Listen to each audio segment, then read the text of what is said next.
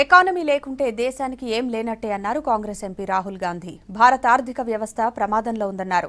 దీన్ని గాడిలో పెట్టేందుకు ఇన్వెస్టర్లు నిపుణుల సలహా తీసుకోవాలన్నారు. Bajaj company managing director Rajiv Bajaj తో వీడియో కాన్ఫరెన్స్ లో ఇంటరాక్ట్ అయ్యారు రాహుల్. కరోనా టైంలో వలస కూలీలకు భరోసా లేకుండా పోయిందన్నారు.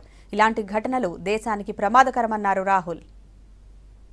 And it came suddenly also. So you came in suddenly, and the shocking thing to me, frankly, the point you made about the bittersweet. Look, well-off people can deal with this type of a situation. They live at home.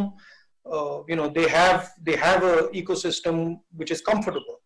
But what it's been for the poor people, for migrants, it's completely devastating. They've lost confidence actually.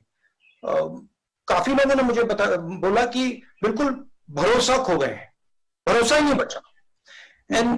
And that I think is a very sad thing and a dangerous thing for the country.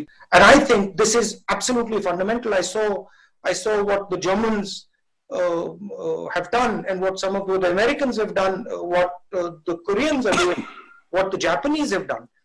Massive injection of money to save the economy. And it doesn't matter. Look, I'm speaking to a big business guy. It doesn't matter. You don't view it like big business, small business, laborer, not laborer. You view it as our biggest resource is our economy. We have to, at all cost, protect our economy. Whoever has to be supported right now should be supported, period, the end. So that would be the second component of a strategy.